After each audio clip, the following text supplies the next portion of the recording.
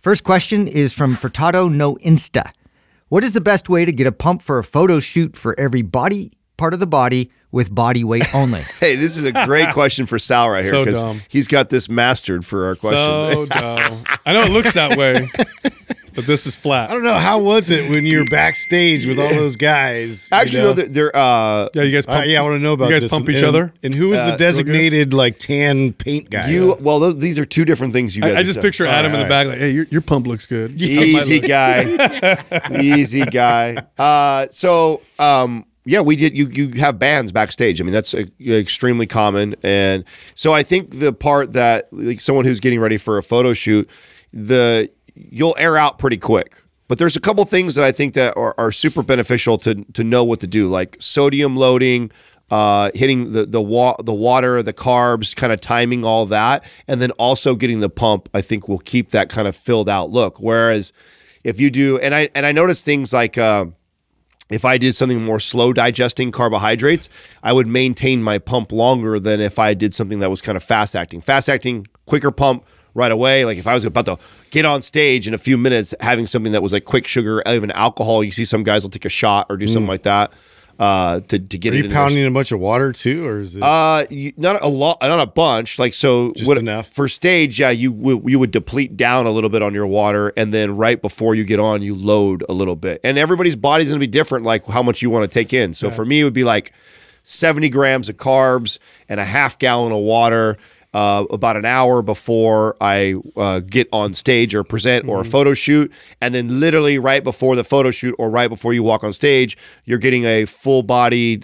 I'm doing push-ups, I'm doing lateral raises, I'm doing chest flies. Where with the do band. you hold your camera, Sal? I'm curious on that. So you know what? Never figure that out. You know what's funny about this is that lean looks better than big in photo shoots. Sure. So, and this is important because I think sometimes people get concerned with like, I need to be bigger. And so they do the carbs and the sodium, end up holding water. And they just, and maybe you get a better pump, but you just don't look as good on camera. I mean, who am I talking to right now? What body fat percentage are they at with that? Totally, because you're at the elite level, right? Well, yeah, and what will kill you, though, to your point, though, I mean, one of the hardest things about, so I don't think I ever truly brought my best physique to stage when I was judged. It's extremely difficult to time this pump or this perfect look when they're judging it. It really is hard. And everybody's body is so different.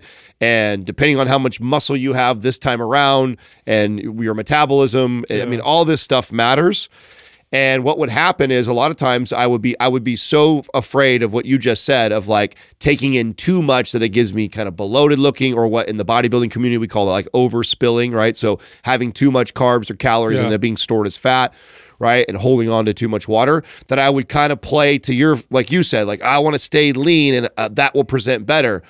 But boy, then after I would judge in the morning, I'd be like, well, that's mainly when they decide, right? So you can come into the night show a little softer, whatever you want. Then I would fuck with things. I would go eat a whole bowl of pasta and pound a half gallon of water. And then you see my photos at night. I look 10 times better than when I got judged. This would happen to me a lot.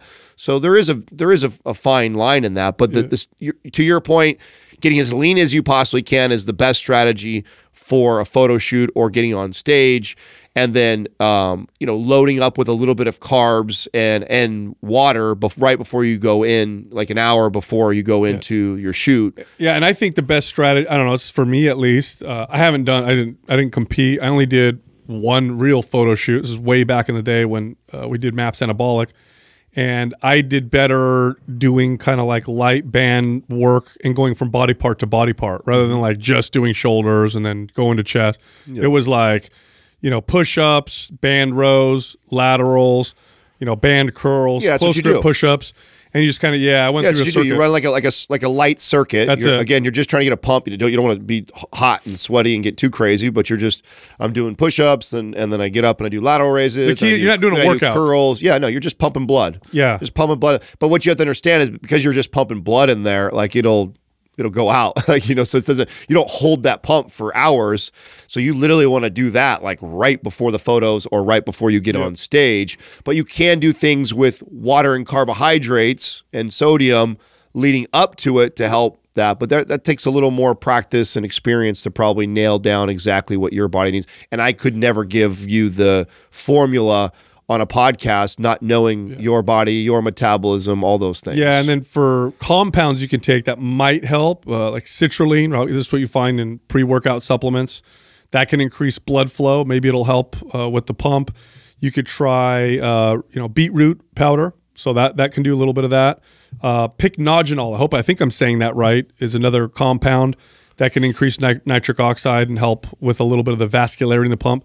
But none of this matters if you're not really lean. I mean, I just want to say that because if you're a guy and you're 10% body fat, you're pretty lean in real life. But on camera, it's not going to make that big of a difference if you get it. If you do the water and the sodium.